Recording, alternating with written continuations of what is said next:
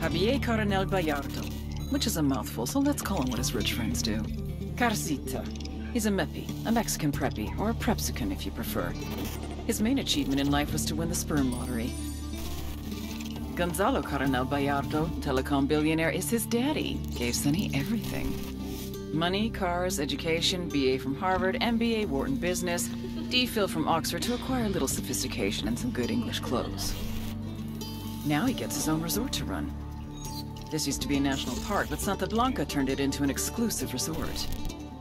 It's here that Carcita does what Carcita does best, making connections between Santa Blanca and anyone that's anyone. CEOs, politicians, judges, socialites, even celebrities. You know who that is, right? Hint. She just went to rehab for saying something racist. What Carcita offers the cartel is more than just business deals. It's a level of corruption we've never seen before, and it's on you to stop it. We cut the connections, we stop the corruption.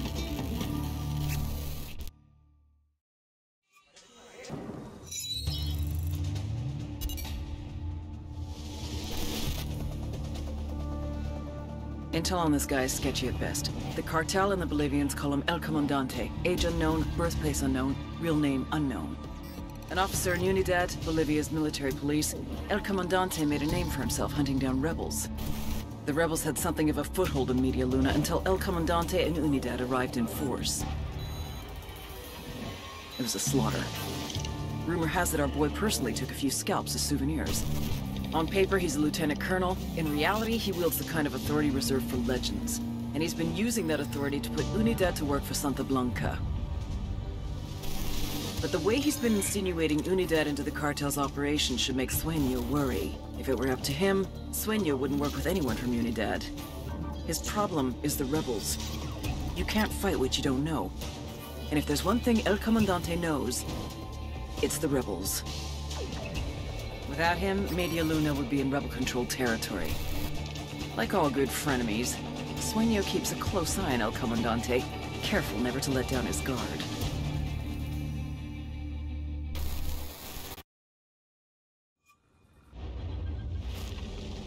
Her Santísima Muerte so loved the Santa Blanca cartel that she gave us her only begotten daughter, that whoever believeth in her should not perish, but have everlasting life.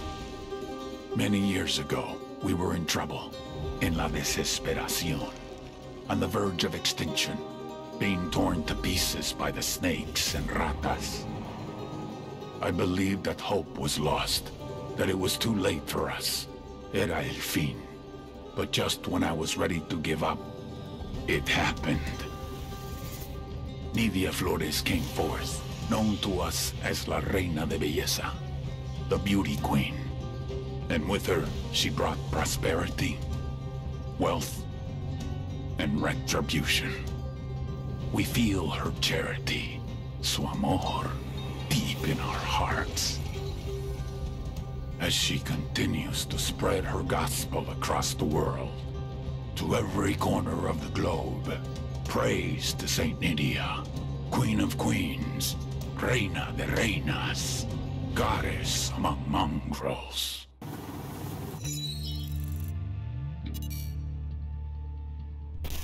They say every man has a fatal flaw. El Baquitas is love. A smuggler from the age of 6, El Baquita's father used to tape Acapulco gold on his son's body and then send him across the border.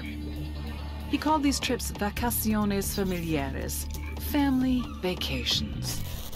By the time he was 13, Baquita was a trapechiador, a master smuggler. Cigarettes, alcohol, name-brand clothes, DVDs, oil, wildlife, weapons, and of course, people.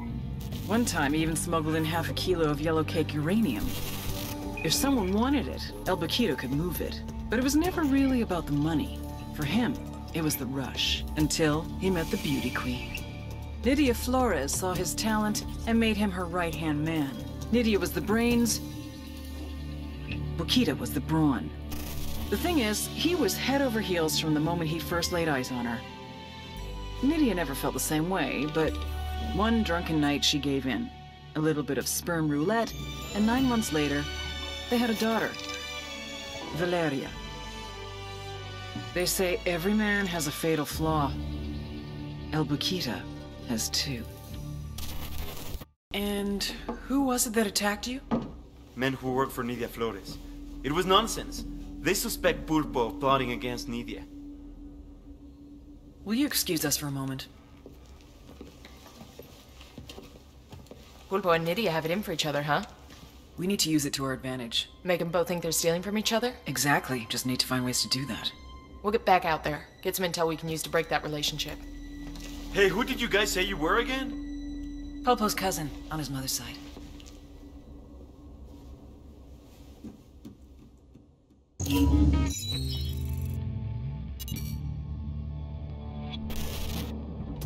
When I was a kid, we used to live over the train tracks. Every time a train went past, I would run into my mother's bed, and she'd assure me there was no such thing as monsters. She was such a liar. El Pozolero, also known as the Stew Maker. Sometimes the cartel needs a dead body to completely disappear without a trace. In such cases, they ship the cadavers off to San Mateo. The first thing El Pozolero does is place the bodies inside a barrel, which he fills with caustic soda, sodium hydroxide, then covers the drums, stirring occasionally. After 24 hours, there's nothing left but a thick sludge, a stew. He pours this into a pit. Any leftover teeth or bone fragments he smashes into dust. Last year, more than 300 people disappeared in San Mateo. Their families have no idea if their loved ones are alive or dead. They can't have proper burials, they can't have closure. The only one who knows what truly happened to these people is El Pozolero, the monster who melted them.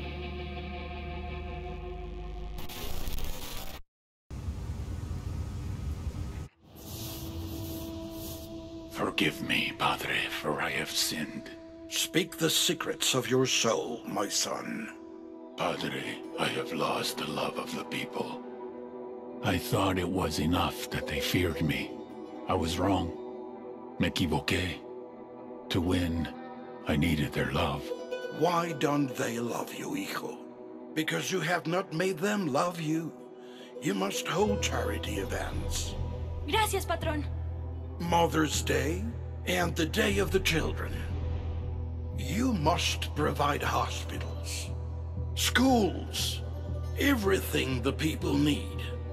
Es tu gente. Because the Bible tells us, By his works shall you know him.